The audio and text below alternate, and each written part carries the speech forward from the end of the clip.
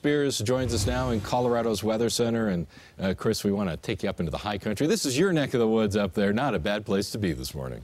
Not at all. And you do see some clouds there. Many of us have sunshine this morning, but there are a few areas with some passing clouds. And unfortunately, we may see some occasional clouds today if you are making outdoor plans. Keep that in mind, because when those clouds come through, it gets just a little bit chilly. We have a below normal air mass on top of us right now. Here's a view from the top of Pikes Peak, and it also shows some of those low clouds. Take a closer look. Let me get rid of the banner. Look toward the bottom of your screen, and you can see those little puffy cotton balls there hanging on the horizon. That is a deck of some low clouds hanging just off the side of Pikes Peak. 30s in the high country right now, 28 in Gunnison for a cold spot, 48 in Grand Junction. Eastern Plains, we're mostly in the 40s, but Akron, you are 37 degrees. 47 in Arvada from Joe Branshaw, our weather watcher there.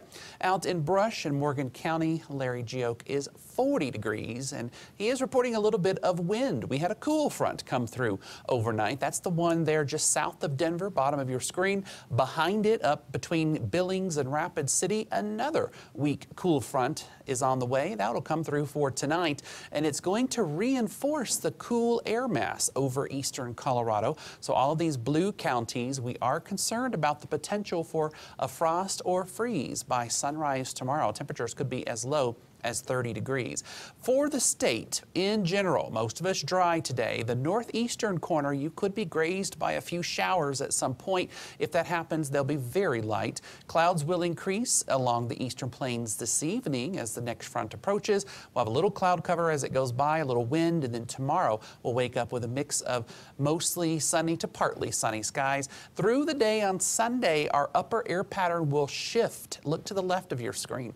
It's going to turn westerly by tomorrow night, and that will bring in moisture for Monday. So quite a bit going on in terms of our upper air pattern as it shifts around the next few days. 50s today in the high country, 60s and 70s out west and on the eastern plains. Denver should be about 61.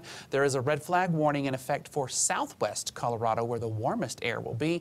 Brunch to go for mom tomorrow. Not too bad, although just a little chilly. So if you do take her out somewhere in the morning, put a light jacket on her.